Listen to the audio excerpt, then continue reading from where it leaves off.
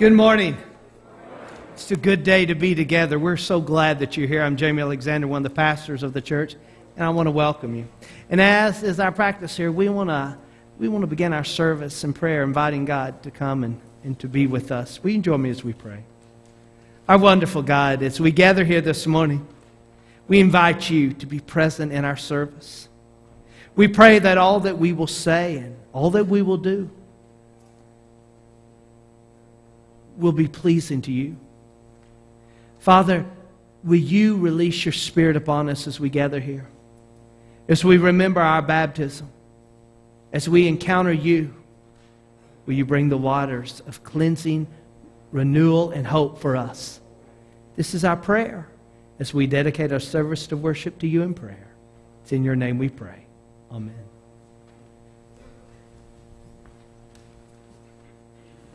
Good morning. Good to see everyone here this morning. We just want to welcome you.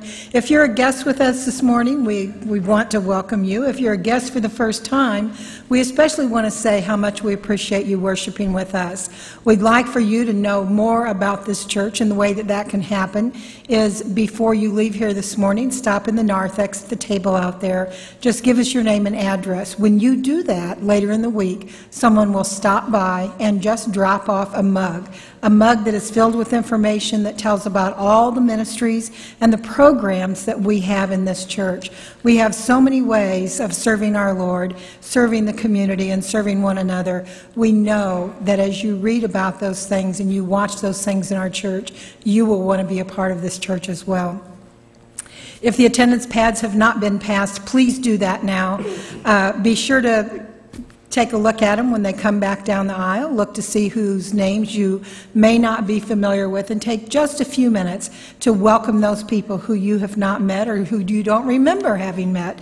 And I know that that's what we want. We want to be a friendly church, and it's just with each one of us doing that little bit that can make a difference. Thank you for that. If you will open your bulletins to the ministry opportunities, I'd like to tell you that the church council meeting is tomorrow evening at 6:30 in the chapel. Everyone is welcome to come. One of the items that's going to be on the agenda is the approval of the 2012 church budget, among other things that will be talked about, so we hope that you can be there. The Super Bowl of Caring is going to take place next Sunday, and there's a whole lot of information about that on the back of your bulletin.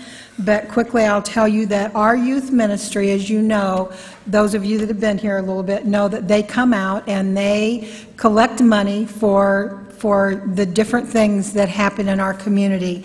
And they're going to be doing that by having a soup luncheon from 10:45 until 12:15 on Sunday. It's only $3 for a bowl of soup, which includes crackers, a drink, and a dessert. So you support them in any way that you're able to, and they are going to use that money. All of that money is going to be distributed to local agencies in our community in the fight against hunger. I'd like to introduce Amanda Kofer, who is the Associate Director and Campus Minister at University of Arkansas Wesley Foundation, and she is going to provide our mission message for this month. Excuse me. Good morning. I just first off want to thank all of you for having me here, and thank you so much for supporting our ministry and what we do. We could not be a ministry if it weren't for congregations like you who support us with your prayers and with your gifts. So thank you very much. I just want to share with you a little bit about what Wesley is, what we do, and give you a glimpse of kind of what our weeks look like.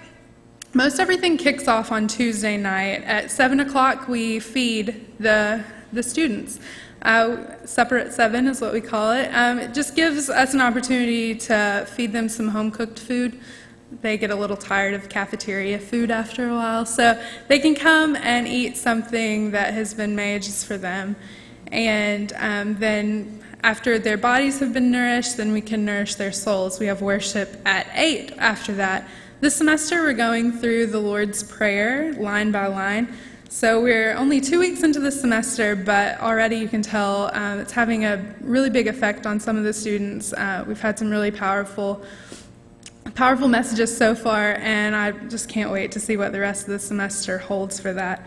Wednesdays, we have communion at 12:30. Most people look at the week as Wednesday is kind of the hump day. You know, if you can get there, then it's all downhill until the weekend. We kind of view it as the opposite way. We look at the week from Sunday to Sunday, worship time to worship time. So Wednesday is the low point of the week. So at 12:30, we gather and we pray for one another. We pray for the campus, for the students, for the faculty, and for the staff. We go through and pray for just the freshmen, the sophomores, particular dormitories. We just want to try and cover the campus in prayer. And then we end that with communion. We also have several small groups that meet throughout the week on a variety of topics. Some groups are meeting, discussing the book of Revelation, so that it's not to see that it's not too scary of a topic. Others are praying through the Psalms. My group is reading through the entire story of the Bible. We started last week with creation, and we're moving on throughout the semester. So there's a lot of different things that students can get involved with. We also have a variety of just different stuff that happens throughout the week or throughout the semester.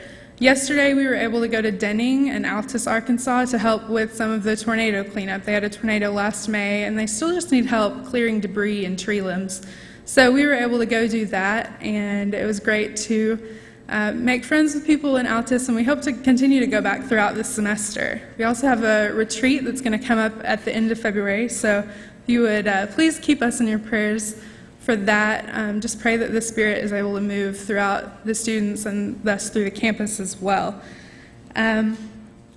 Also, we just meet on the union or in the union throughout the week. We have lunch with students. We meet with people. We just want to try and connect with as many students as we can. So thank you again for all of your support. I'll be in the back after this service. There's a table, and you can pick up a name and pray for a student throughout this month, this year, this semester. College can be really difficult. Just pray for the students. I mean, some of them are going to be graduating and still aren't quite sure what they're going to do after that. And then we just have freshmen who still just are kind of lost and just need prayer for guidance. So thank you. If you have any questions, please come talk to me. I would love to meet you. And thanks for your prayers.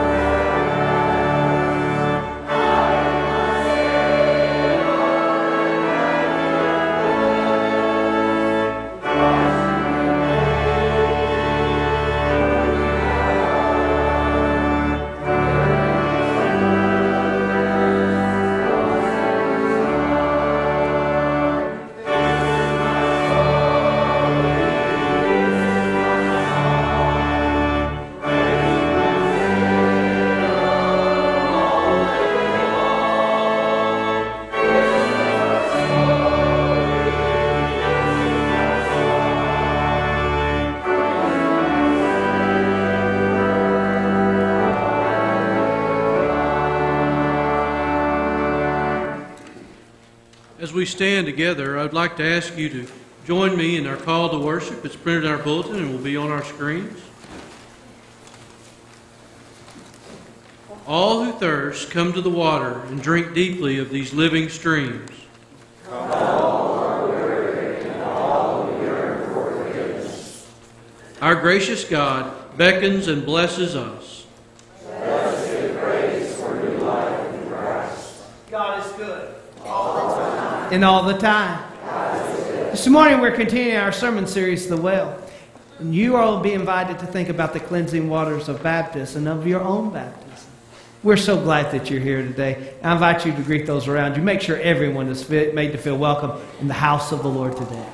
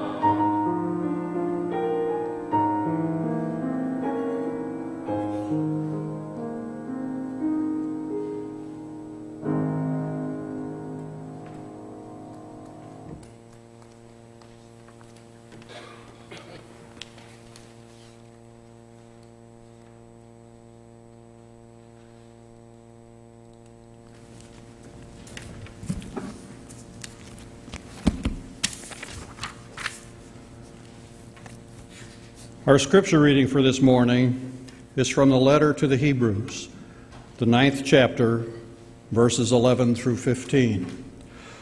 I will be reading from the New King James Version, and if you follow along in the Pew Bible, you will discover it's a little bit different. But listen for the Word of God. But Jesus came as high priest of the good things to come, with the greater and more perfect tabernacle, not made with hands, that is, not of this creation. Not with the blood of goats and calves, but with his own blood he entered the most holy place, once for all, having obtained eternal redemption.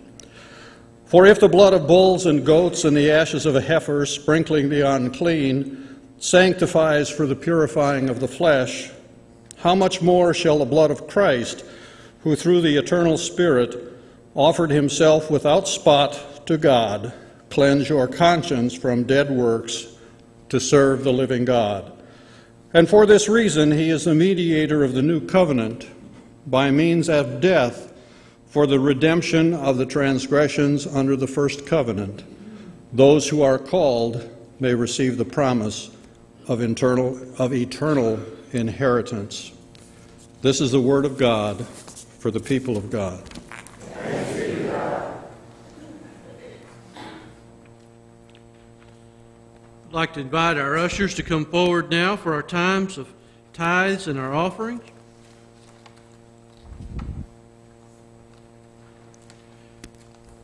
We set aside a time in each of our worship services to give back a little of what God has given to us. This time of giving is for our members and our regular attenders. If you're a guest here, I pray that and think that your participation here with us is enough gift for us. If you'd like to give, we would love to receive. We'd also like to offer that if you have an extra $1 in your pocket, that $1 above your tithe and your offering, we'd love to have that extra $1 to give just a little bit more to a world in need.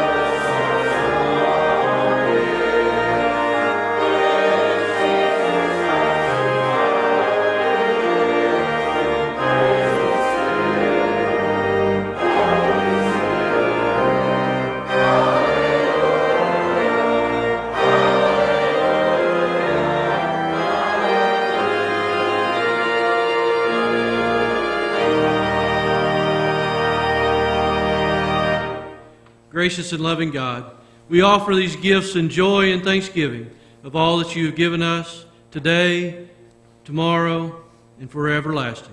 In your holy name, amen. This morning we're going to sing Love Divine, All Love's Excelling. Charles Wesley wrote this song, and as you know, he wrote over 6,000 songs of worship. He wrote this song using a song that was familiar of the day. And he changed the words of that song to this song that is really a song of prayer. Love Divine, All Love's Excelling is his way of addressing the Lord. And so as you sing this, make this your prayer this morning.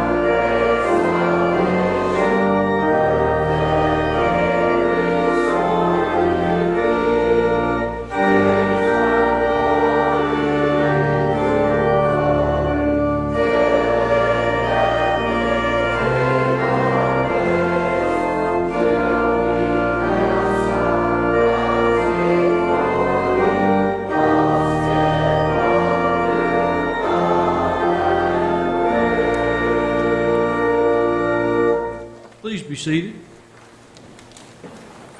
As you're taking your seats, if you would find the slim insert in your bulletin, it has our celebrations, our cares, and our concerns on it.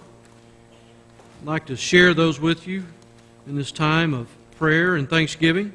If you have a prayer or a concern or a celebration that you'd like to share with us here at the church, there's prayer cards in the pews that you can fill out and leave in the narthex in the prayer box or give to one of our ushers or one of the pastors. We're always grateful when we get to pray with you or pray for you here at the church throughout the week. We want to remember in our prayers, particularly those in hospital, rehab, convalescing, and nursing care facilities.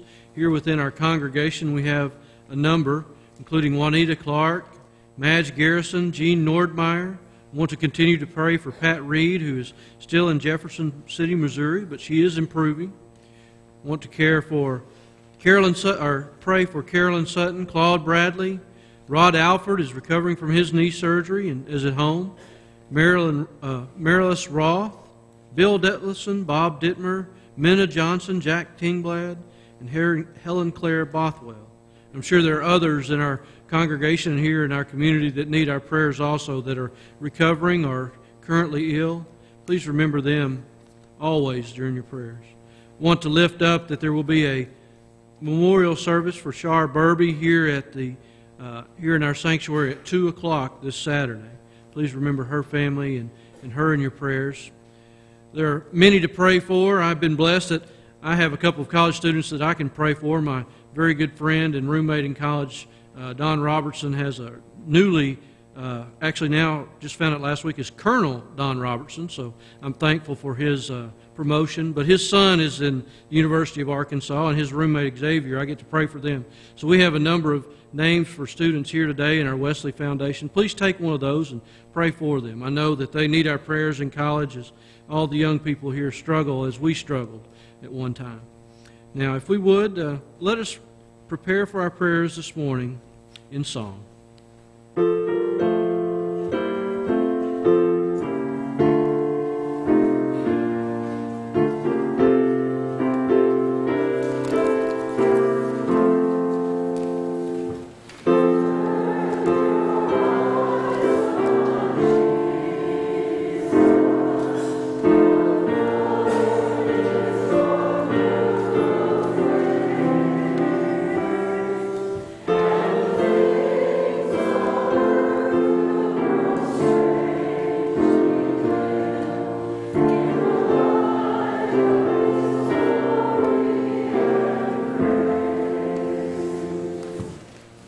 Let us pray.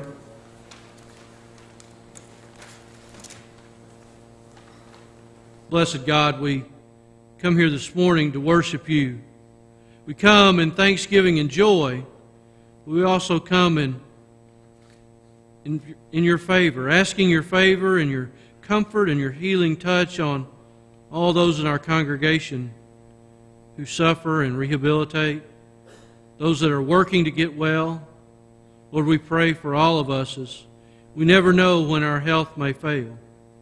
Please hold us up with your hands and your Spirit. We ask that your Spirit fall on us this morning as we worship and continue with us throughout the week as we go out to be your church. Lord, we pray this morning for the churches around us. Particularly we pray for Bella Vista Baptist Church as throughout this year, we are trying to pray for all the congregations around us. Lord, we pray for all your children of this earth. May we know that you are our God and that you watch over us, that you lift us up, and that our prayers are heard.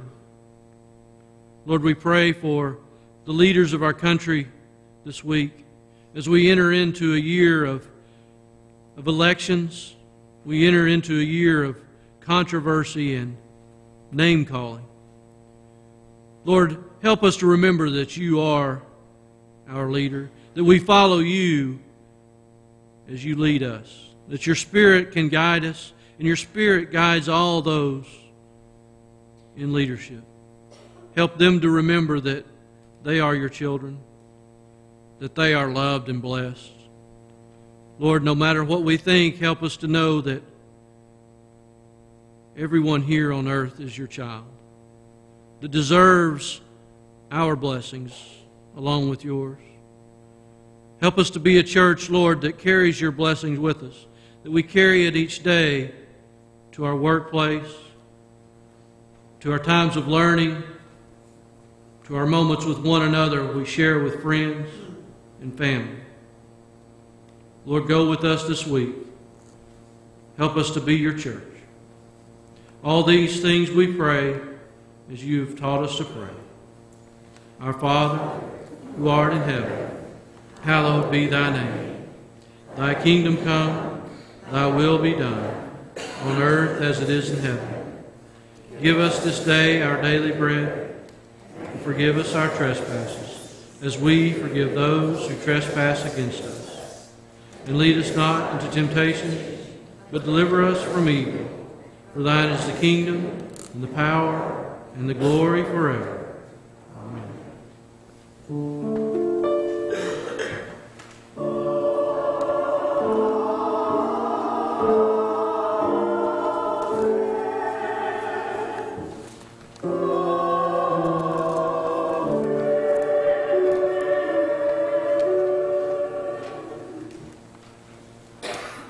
This morning we're continuing in the part 4 of our sermon series as we focus on the well, remembering that water sustains life, but it's living water that changes our lives. And in each of these parts of this sermon series, we've encountered the living water of Jesus Christ. This morning we have opportunity to remember, to re-experience our baptism as we look at the life of Jesus and at his own baptism. I invite you to take the Pew Bible there, or if you brought your Bible from home, and join me as we share in the reading of the Gospel this morning. We're reading in Matthew's Gospel, in chapter 3, verses 13 through 17, where we find how Jesus and John at the River Jordan. So I invite you to join me. I'll be reading out of the NIV translation.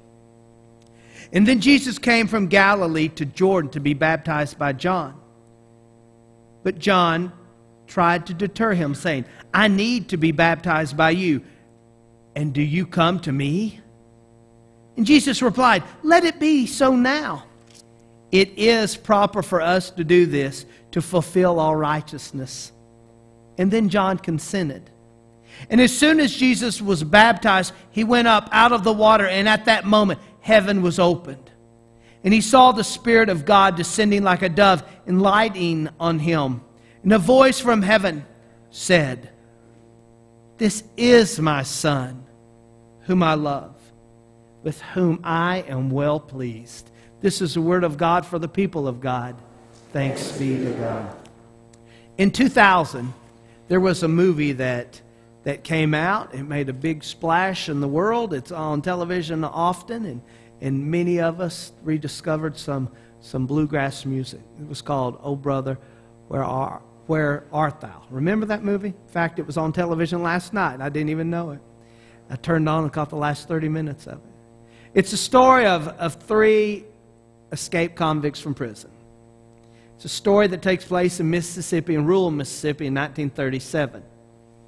And these 3 escaped convicts, one is Everett, and Everett's played by George Clooney, and then Pete and Delmer. They get in all kinds of mischiefs and situations in the movie. And there's just one scene in the movie that's a baptismal scene. Remember it? The scene unfolds as in the background, Alison Krauss is singing, "I went down to the river to pray." The 3 are in this wooded area that's right on the banks of a river. And these white-robed people, men and women, are dressed in baptismal gowns, and they're coming through the woods as they're going to the river to be baptized. Well, the 3, they're mesmerized, they're intrigued by what's going on, and so they also go to the river. The people are forming lines, and there the pastor is in the river, and he's baptizing them full immersion. Everett watches, and Delmer watches, and Pete watches. But it's Delbert that's moved by the whole situation of what's taking place. And he runs into the river. He doesn't wait in line, but he goes into the river, and he takes his place before the pastor, and he's baptized, and he comes up, and he's got a whole new attitude. And as he's coming out of the river, he's talking to the other 2. And he tells Everett and he tells Pete that all his sins have been washed away. Even the sin of knocking over the Piggly Wiggly. I mean, it's gone. Everything's all right. And Everett says to him, "I thought you said you were innocent of that." And he says, "Well, I lied, and I've been forgiven of that too." He said, he stretches out his arms. It's kind of an important part. He stretches out his arms in the movie, and he says, "Come on in, boys. The water's fine." That's my best Mississippi accent, only it's not an accent, y'all. It's the way I talk. I found out I talk a lot like Delmer in that movie. But you know, that's what Jesus says to us. Come on in, boys. Come on in, girls. The water's fine. He invites us to come and to be a part of the water. And you and I, we all have a baptismal story. And our baptismal stories may be different. Some of us were baptized as infants, and some of us as children, some of us as teenagers, some of us was baptized as adults. Some of us, we were baptized at church. Maybe it was with a baptismal font and sprinkling, or maybe it was full immersion. Some of us, we weren't baptized at church, but we were baptized at a creek or a river or a lake or maybe even a swimming pool. We've got a baptismal story. And you know what? I wish I could know your baptismal story. I want you to think about that. Think about that, because I want to tell you mine. I was baptized when I was 14 years old. I was in the 7th grade. We were going through confirmation in the winter-spring part of that year. And it came at a point in time in our confirmation class at the First United Methodist Church of North Little Rock that we asked to make a decision. To make a decision to be baptized, and also to ask to make a decision to join the church. Now that was an important decision. And I made that decision and was always glad I did. And so the day of my baptism came that year in March, and I knelt at the altar. I could take you to the place where it was, and that church at that point in time was a sanctuary. Today it's a Sunday school room. And I knelt there at an altar, and Greg Hensley was on one side of me, and he's now engineer here in Benton County. And David Bevins was on the other side of me. He's a third-generation physician still in North Little Rock. And I was baptized. Now, I was wearing a really pretty suit. In fact, it was baby blue and it was gold. It was yellow. The pants were baby blue and they were bell-bottom. The jacket, it was plaid. It was yellow and blue plaid. And it had a reversible vest. One side was baby blue solid and the other was the plaid, yellow and blue. So depending on my mood, I could switch my vest. And as I was baptized, Brother Muzon Mann and Brother Denzel Stoke, that have both gone on to be with the Lord, put their hands upon me with the waters of baptism. My hair was so big and there was so much hairspray on it that the water beat it up on top of my hair. It hit all the chemicals on my hair. It rolled off and hit the polyester chemicals on my body, and it fell to the altar. I don't really think, and I've thought about this a lot, I don't think water ever touched my body. I don't think there was any cleansing of that way that took place. But I'll tell you what, that was so amazing to me. And I was so excited that I had been baptized, that I was a one with Christ. And an important part of my story was what happened on Monday. Because I had a really wonderful African-American English teacher in the 7th grade. Her name was Sylvia Allen. And I could go back to school on Monday morning, and I could tell Miss Allen about my baptism, and she could confirm that for me. She played such an important role in my decision for my baptism. Now you've got your story. And I want to give you 30 seconds and permission to talk in church, all right? And what I want to ask you to do is to turn to the person next to you if you would like. And for just 30 seconds or less, share your baptismal story with them. All right, 1, 2, 3, go.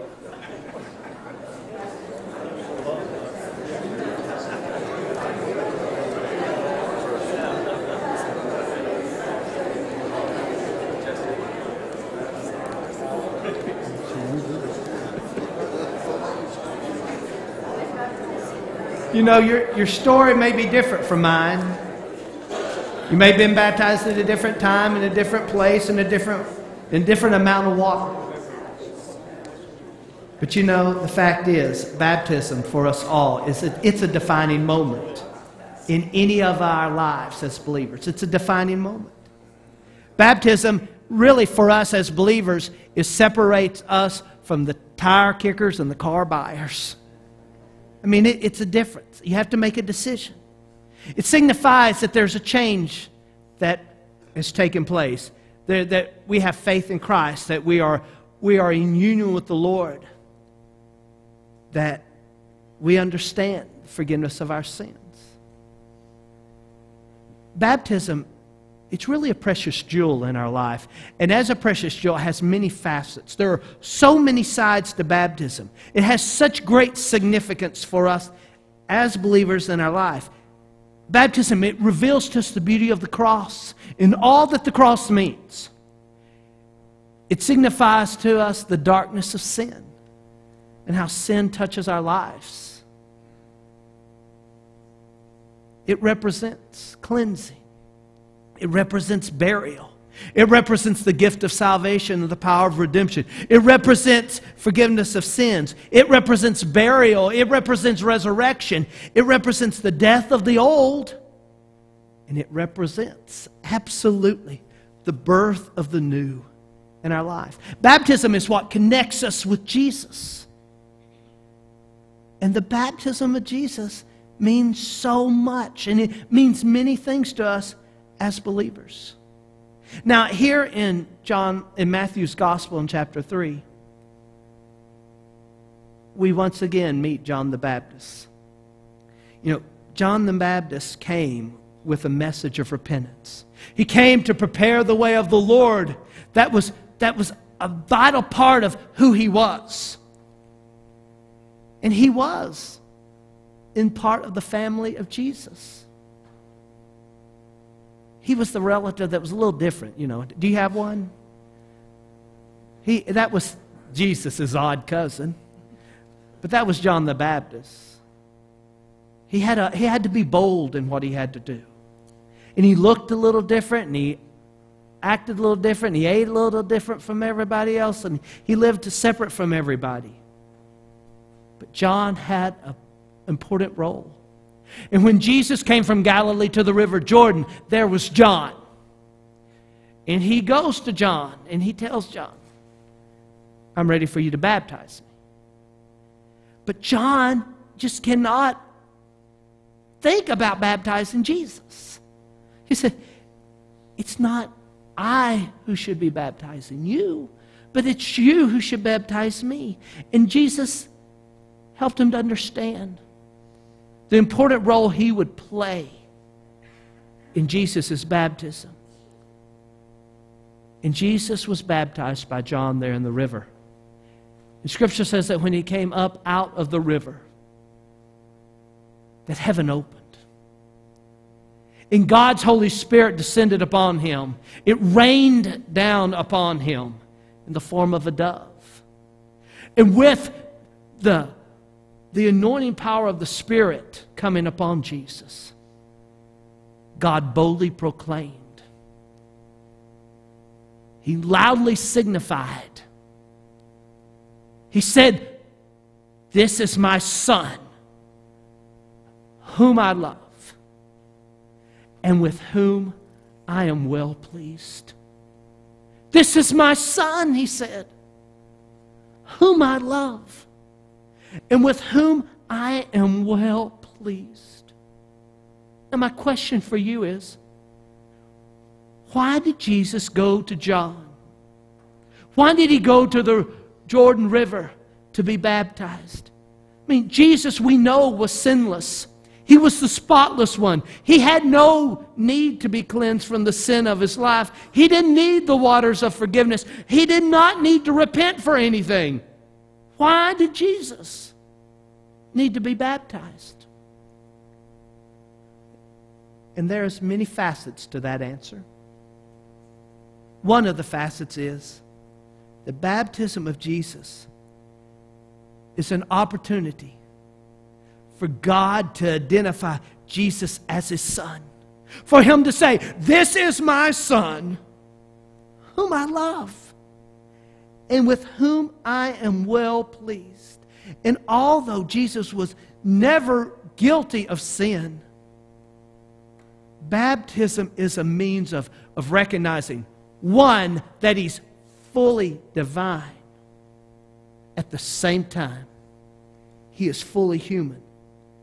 The baptism of Jesus was a revelation by God to Jesus and all the people who Jesus really was. It revealed to us who he was. His baptism enabled God so loudly to say, this is my Son. this is me. God has come to earth. And when Jesus was baptized by John, what he was also doing was identifying with the ordinary, everyday person. He was identifying with us. People who seek God's direction and God's will for their life, who seek God to be involved in our life. The baptism of Jesus, it's found in all the Gospels. In in Mark and Luke, they really stress the personal part of Jesus' baptism. Now, Matthew, that we read this morning, he really declares who Jesus was, who Jesus is. And in the baptism of Jesus, through all the Gospels, we have both a private disclosure of Jesus and his identity, and also a public testimony of who he is. That he's God's Son, whom he loves and with whom he is well pleased.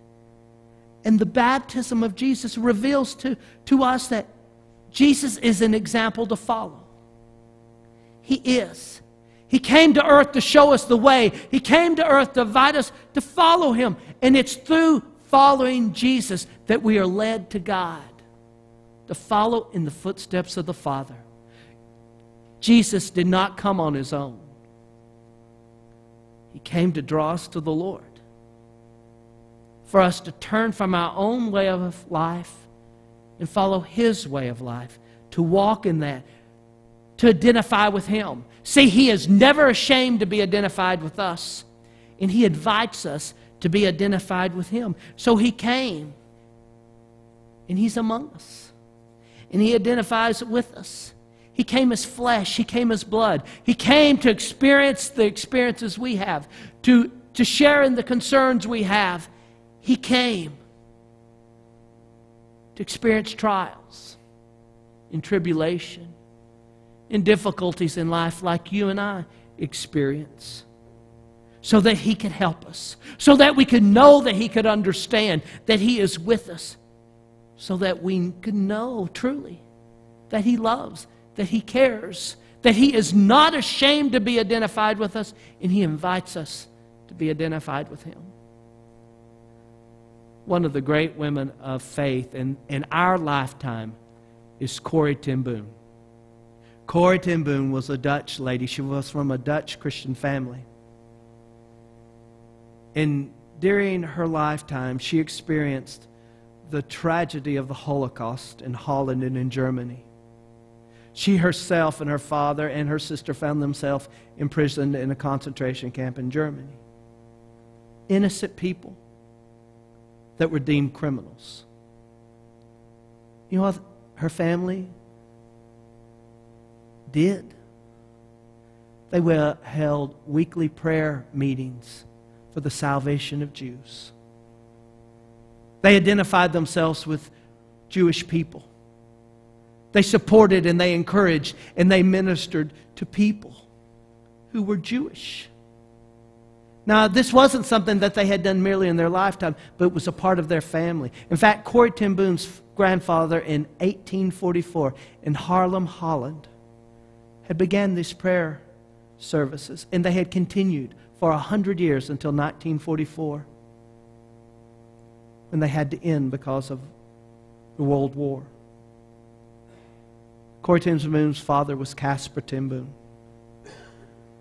And when Jewish people were forced to wear the Star of David upon their clothes, identifying who they were so that they were under persecution, he willingly had the Star of David sewn to his clothes, because he wanted to identify with the people that he loved and he cared about, and that he was in no way ashamed to be identified with. He chose that star. See, the baptism of Jesus, it really didn't have to take place, but yet it did. Because it's in the baptism that you and I witnessed Jesus entering into life, in the midst of life, in the pain and the sorrow and the care of life. We identify with Jesus in the waters of baptism. We know that He's not ashamed to be identified with us. Baptism signifies the relationship. It signifies that He came for us, to invite us to follow Him. And it signifies, too, for us a moment of decision. Jesus had to make a decision for that to happen because it heightened His ministry in a very public way. It was from that moment on that life would never be the same for Jesus. He would enter into ministry. He would be in the presence of multitudes. He would be called upon to care for people in forms of healing and signs and wonders. He would be called on to share the good news and see people turn to God. It was in those coming days and in those years that He would live that He would experience the pain and the hurt and the loneliness of the final hours of life. It was a moment of decision for Jesus because life would never be again. And He couldn't return to the old way of life. But He had to accept a new life. And see, in that, we know that when we make a decision, we will never make it and be left alone. Because Jesus wasn't. Because when Jesus made that decision, Scripture tells us that He came up out of the water and heaven opened up and God rained down upon Him in the form of His Spirit to equip Him to what God had called Him to do. God said, "This is my Son, whom I love and with whom I'm well pleased." God identified Himself with the Son. The Son identified Himself with the Father. It's in our baptism that we identify ourselves with the Father. We identify ourselves with the Son. That we are open to the Holy Spirit. That the triune God works in our life. And in turn, we identify ourselves with Him. Now, I really want to ask you to remember your baptism. Maybe you've not been baptized, and so you don't have a story to tell or anything to remember.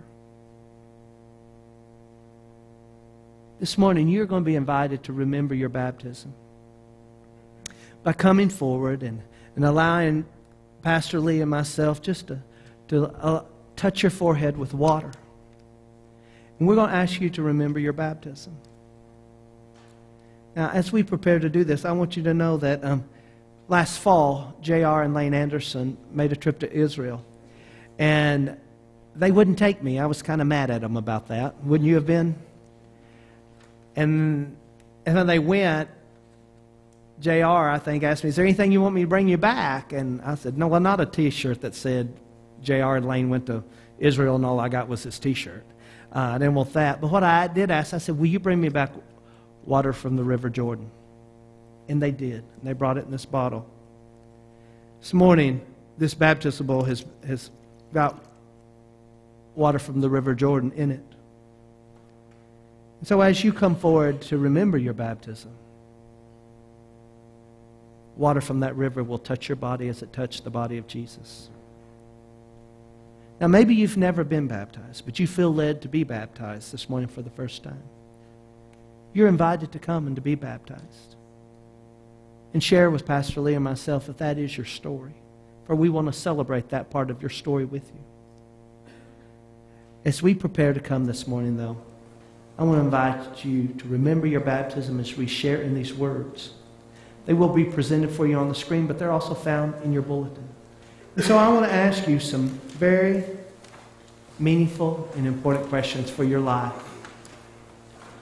On behalf of the whole church, I ask you, do you renounce the spiritual forces of wickedness, reject the evil powers of this world, and repent of your sin?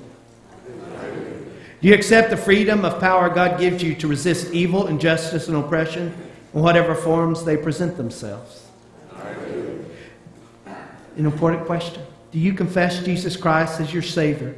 Put your whole trust in His grace. Promise to serve Him as your Lord in union with the church in which Christ is open to people of all ages, nations, and races.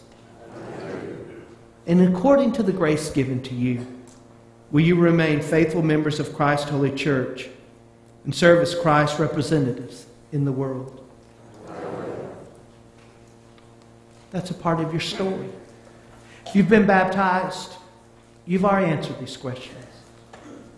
But I ask you to really remember and consider how vitally important these words are to you personally as you identify yourself with the Lord and as the Lord identifies with you. I invite you to join me now as we pray a prayer, a congregational prayer of baptism. Eternal God, at the baptism of Jesus in the river Jordan, you proclaimed Him your beloved Son and anointed Him with the Holy Spirit.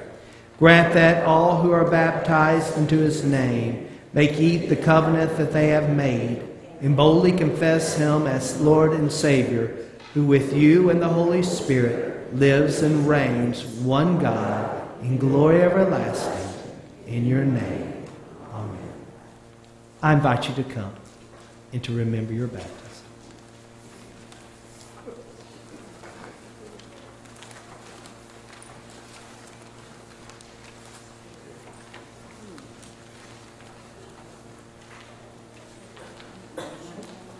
You're invited to come.